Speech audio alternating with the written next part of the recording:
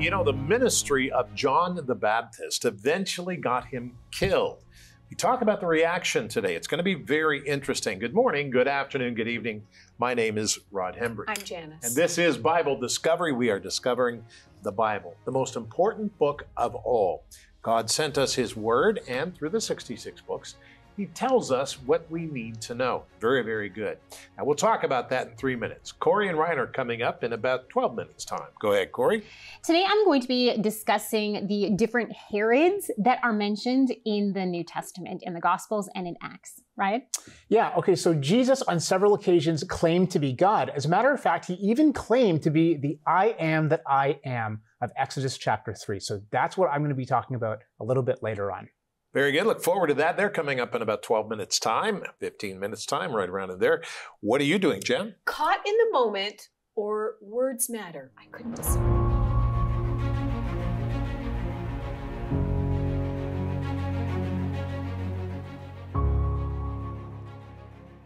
Matthew 14, 1 through 14. At that time, Herod the Tetrarch heard the report about Jesus and said to his servants, "This is John the Baptist. He is risen from the dead, and therefore these powers are at work in him." For Herod had laid hold of John and bound him and put him in prison for the sake of Herodias, his brother Philip's wife, because John had said to him, "It is not lawful for you to have her." And although he wanted to put him to death, he feared the multitude because they counted him as a prophet. But when Herod's birthday was celebrated, the daughter of Herodias danced before them and pleased Herod. Therefore he promised with an oath to give her whatever she might ask. So she, having been prompted by her mother, said, "Give me John the Baptist's head here on a platter." And the king was sorry. Nevertheless, because of the oaths and because of those who sat with him, he commanded it to be given to her. So he sent and had John beheaded in prison. And his head was brought on a platter and given to the girl, and she brought it to her mother. Then his disciples came and took away the body and buried it, and went and told Jesus. When Jesus heard it, he departed from there by boat to a deserted place by himself. But when the multitudes heard it, they followed him on foot from the cities. And when Jesus went out, he saw a great multitude, and he was moved with compassion for them, and healed their sick. Matthew chapter 14, verses 1 through 14. A lot of people talk about reactions. You know, scientists talk about reactions today, how this atom reacts with that atom, or this chemical reacts with that chemical, or what nature does. But today, as we continue reading, we are going to learn how Jesus reacted. And it's fascinating. As we read Matthew, we can see just how much impact Jesus Christ was making in this world. His ministry had taken off because he was doing things that only the Messiah could possibly do. And with every step of his life, Jesus was actually fulfilling prophecy hundreds of years old. Even the ministry of John the Baptist would have been shocking. John the Baptist's life was lived out not as a typical priest, but as a prophet, living in the wilderness and dressing distinctly. And although there was a requirement for immersion in water by Gentiles wanting to convert to Judaism, John the Baptist taught that all Jews, everybody, must repent from sin and be baptized as well. Matthew 14 tells us of John's confrontation with Herod the Tetrarch, who was having an inappropriate relationship with his brother's wife. It was this tenacity for truth-telling that ultimately brought John down. John was tragically beheaded for that, even though through this, the ministry of Jesus Christ was coming together for the good of all mankind, that everybody could see it. Now, what is interesting today is to listen to the Lord listen to Jesus Christ as we begin to understand how he reacts. I find this absolutely fascinating. Now, take your Bible guide and turn to the pages of Matthew chapter 14. If you don't have a Bible guide, call us or write to us. We'll send you one. It'll be our pleasure to do so. Just remember, it cost us some money to send it to you. Or you can go to BibleDiscoveryTV.com, BibleDiscoveryTV.com, and click on the Bible guide. And it will take you to a donate page. And from there, you can go to the page where it downloads exactly how we printed it. So that's very, very good. Now let's pray. Father, I pray today, as we read from chapter 1 to 50, or chapter 14, verses 1 to 14, that you would teach us your way and show us your path. What I mean to say, Lord, is a lot of people are talking about Christianity, but who is it that's living Christianity? And Father, there are those in this audience, there are those who are watching me right now who want to live Christianity. Help us to live it in the name of Jesus Christ. And we said together, amen. There's several verses here, actually 12. So let's take a look at this very carefully. At that time, Herod the Tetrarch heard the report about Jesus and said to his servants, "This is John the Baptist. He's risen from the dead, and therefore these powers are at work in him." For Herod had laid hold of John and bound him and put him in prison for the sake of Herodias, his brother Philip's wife, because John had said to him, "It is not lawful for you to have her." Verse 5. And although he wanted to put him to death, he feared the multitude, because they counted him as a prophet. But when Herod's birthday was celebrated, the daughter of Herodias danced before them and pleased Herod. Therefore he promised with an oath to give her whatever she might ask. So she, having been prompted by her mother, said, "Give me John the Baptist's head here on a platter." Verse 9. And the king was sorry, but nevertheless, because of the oath and because of those who sat with him, he commanded to be given to her. So he sent and had John beheaded in prison. And his head was brought on a platter and given to the girl, and she brought it to her mother. Then his disciples came and took away the body and buried it and went and told Jesus. Now this is fascinating. The ministry of John the Baptist eventually got him killed. As Christians, we are against many values the world lives by. The world lives by all kinds of sexual values that as believers in the Word of God and Jesus Christ, we don't subscribe to, that we try to live differently. We try to live according to what God says. That's very important. Now, we need to understand that because the laws of man are different than the law of God. Well, let's look at verse 13.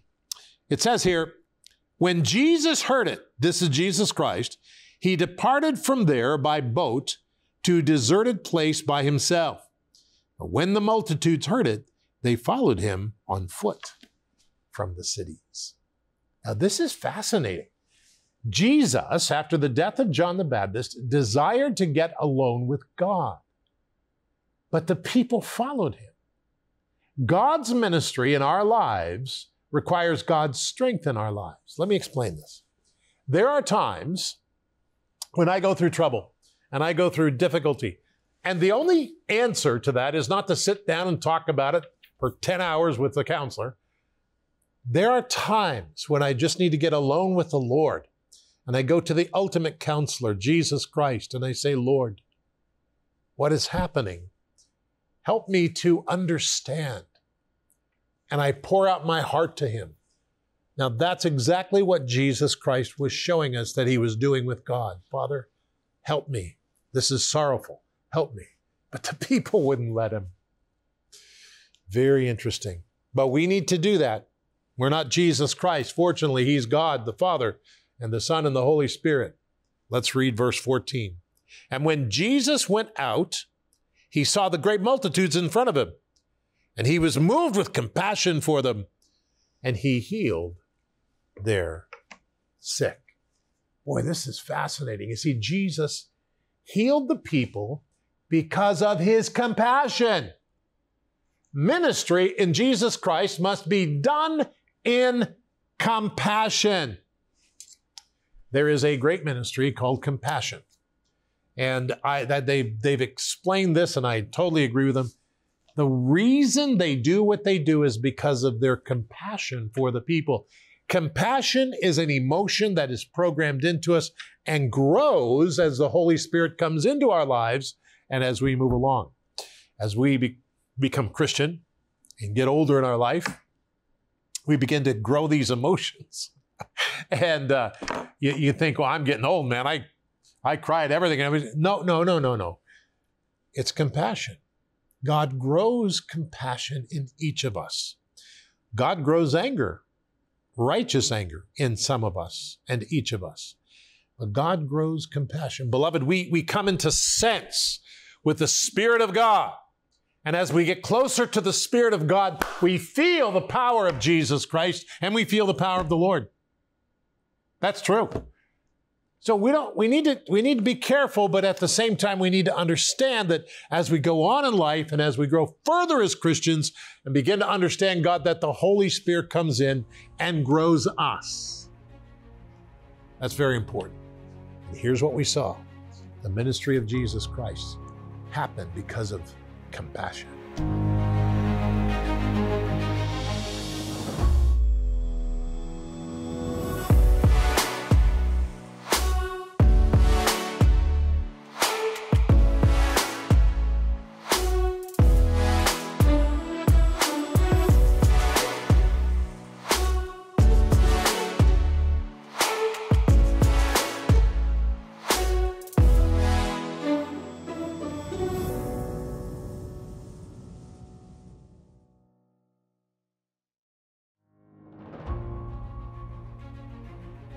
All right, well, it's time now to carry on with our Bible study. And today we're reading through the book of Matthew, of course, which is the first of the four Gospels.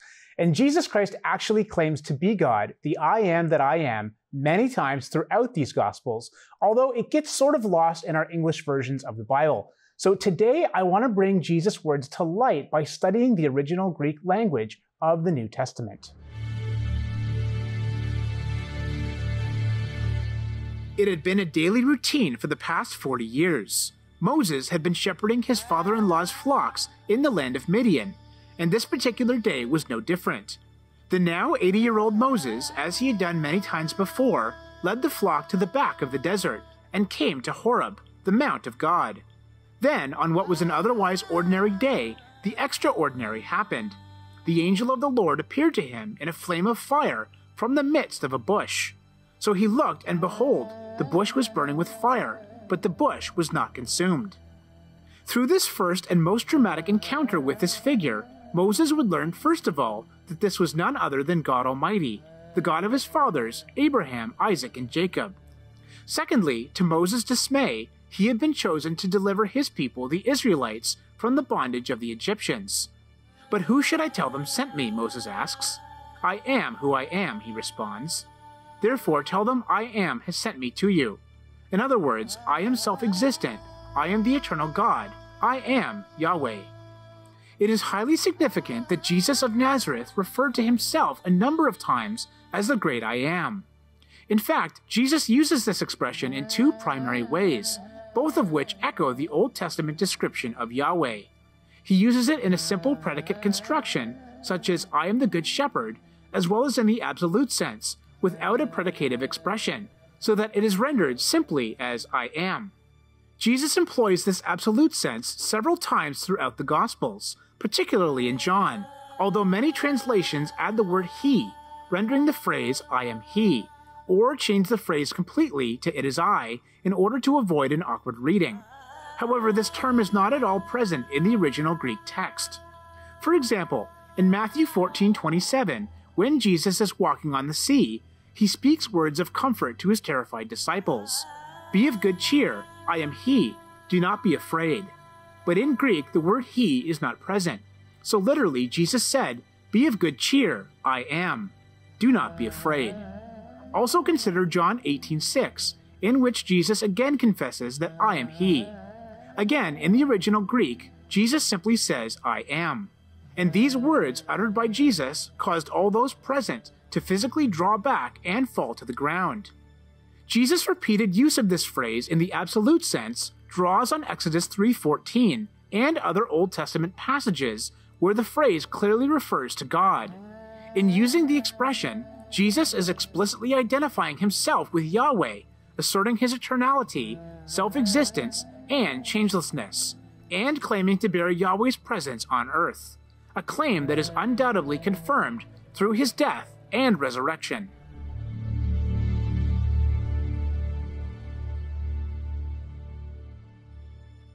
So these are just a few examples, but there are other passages where Jesus refers to himself as I am in the original Greek. And this is so significant because people from other religions will often say that Jesus never claimed to be God.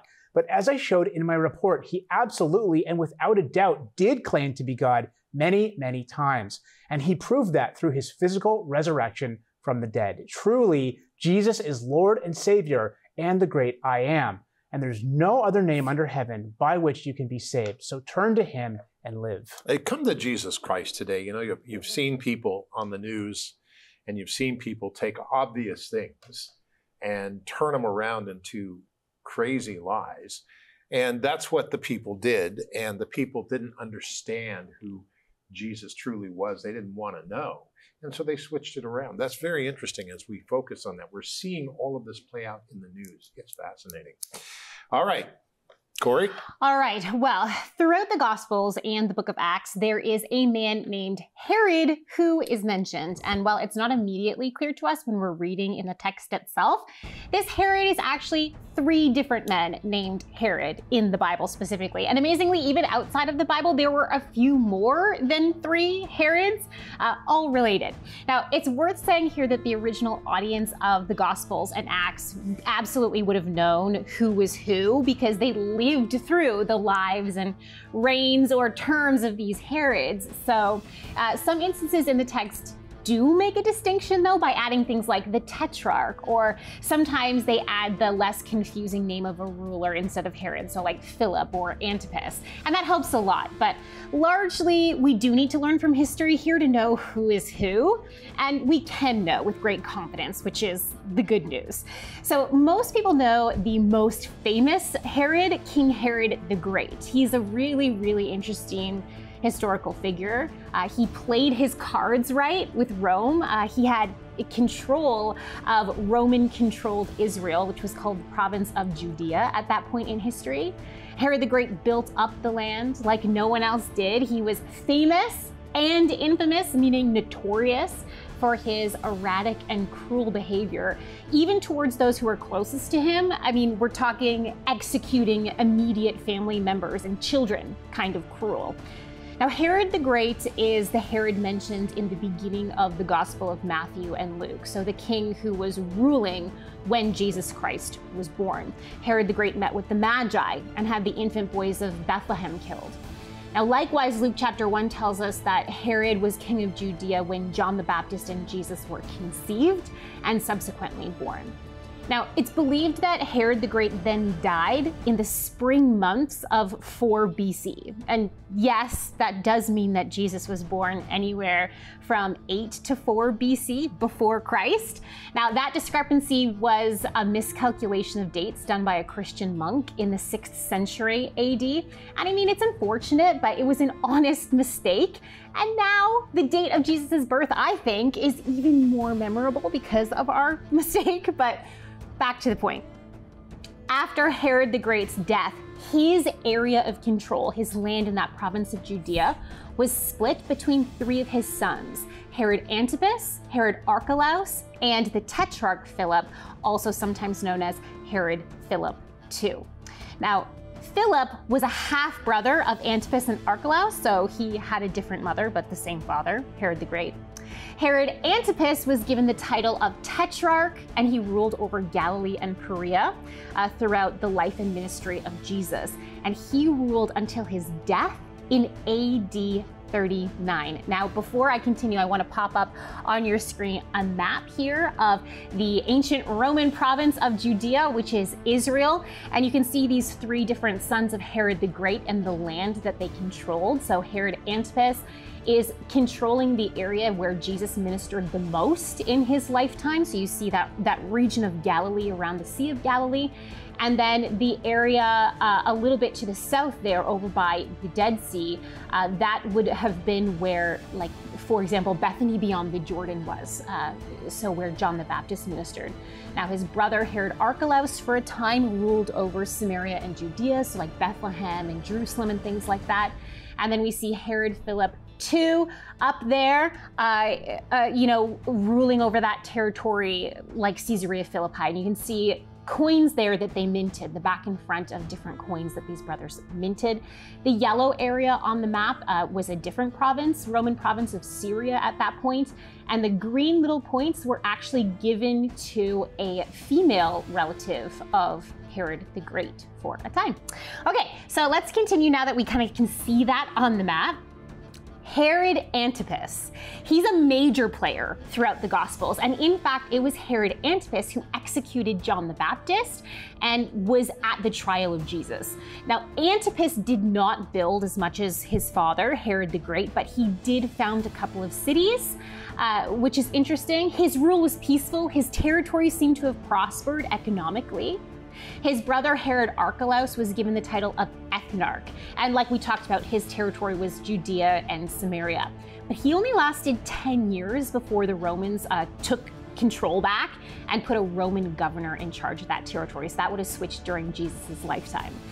Archelaus isn't called Herod in the Gospels, but he does appear by his name Archelaus in Matthew 2, verse 22, in that incident when Joseph is bringing the family back from Egypt, and Joseph avoids the territory of Archelaus and goes to the territory of Antipas instead. Now, the third son of Herod the Great to inherit power was Herod Philip II, or as he's mentioned in Luke 3, Philip the Tetrarch. And that brings us to the third Herod of the New Testament, Herod Agrippa I, who is a grandson of Herod the Great. So Antipas, Archelaus, and Philip were his uncles. His uncle Antipas was also his brother-in-law. So it's a really twisted web, these Herod's families. But Agrippa I's friendship with two emperors of Rome saw him become king, like his grandfather, from AD 41 to his death in AD 44. He's the Herod of the early chapters of the book of Acts who persecuted Christians, executed the apostle James, imprisoned Peter, and then died of some sort of bowel disease after accepting praise as a god. Yeah, very interesting. That's excellent. Excellent, Corey. And I'm just fascinated by this. I got Lots a whole bunch Herods. of things going I through know, my mind. lots of Herods, lots of So info is this dump. Antipas then that we're talking about, King Herod Antipas? Yes. All right. In our reading and today. talking about his brother Philip's wife, whom he was having a relationship with, and this is what ended up Getting the death John of the John the Baptist Baptist. Yeah, executed, because yes. John the Baptist had gone to Herod and said, "This is not lawful for you to have Herodias," and so that's kind of what I was going to be talking about today in my segment, Caught in the Moment or Words Matter. I didn't know which one to choose because they're both relevant. This passage struck me. So we've heard about Herod the Tetrarch. We've heard that John the Baptist has come to him and said, hey, it is not lawful for you to have your brother Philip's wife, Herodias. And he wanted to have him killed, but he knew that there would be an uprising of the people if he had done that. So he was sitting on that. It was his birthday. We're going to start at Matthew 14, verse 6. We're going to go into 7 and skip to 9. But when Herod's birthday was celebrated, the daughter of Herodias danced before them, skipping to verse 7. Therefore, he, Herod, promised with an oath to give her whatever she might ask, skipping to verse 9. And the king was sorry. Nevertheless, because of the oaths and because of those who sat with him, he commanded it to be given to her. And I thought, isn't that interesting? It's that word, nevertheless. The king was sorry that he had made this promise, but the truth was he was sitting with officials. Everybody at the party heard him make that commitment, that probably rash commitment. Oh, that was wonderful. I'm going to give you whatever you want. He wasn't thinking that she would go to her mother and her mother would demand the head of John the Baptist on a platter. It says the king was sorry. He felt badly, but because he was caught in that moment, his words mattered. And you know, it took me right away to Psalm 19:14. The psalmist says, "May the words of my mouth and the meditation of my heart be acceptable in your sight, O Lord, my strength and my redeemer." You know, there's times in life when we have been caught up in the moment and we have said the wrong thing, or perhaps we've done the wrong thing, and we're going to do that. There are times that we're going to do that. But you know what? Let's not get ourselves caught in those moments. Let's understand that our words matter, whether they're encouraging and uplifting words, that when we set our mind on things above, then the good things that we've stored in our heart, those are the things that come out. But when we don't and we get caught in the moment, sometimes we say and do the wrong thing. So let's be careful. Let's do what David did when he wrote, "May the words of my mouth and the meditation of my heart be acceptable in your sight, O Lord, my strength and my redeemer."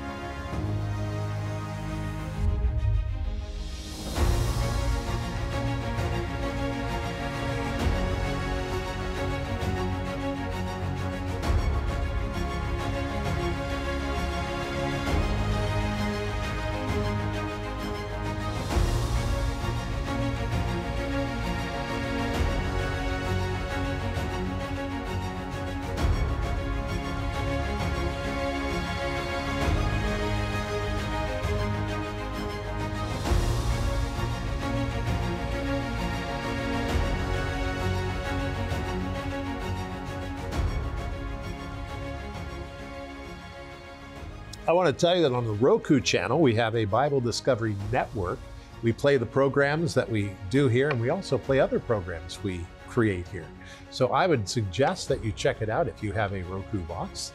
It's good, or on the internet, whatever. You can find it, so I'm telling you about that now. Also, I want to pray for you. Lord, I'm listening now. Father, help me and help us to become people who listen and hear and follow your word. In the name of Jesus Christ, amen.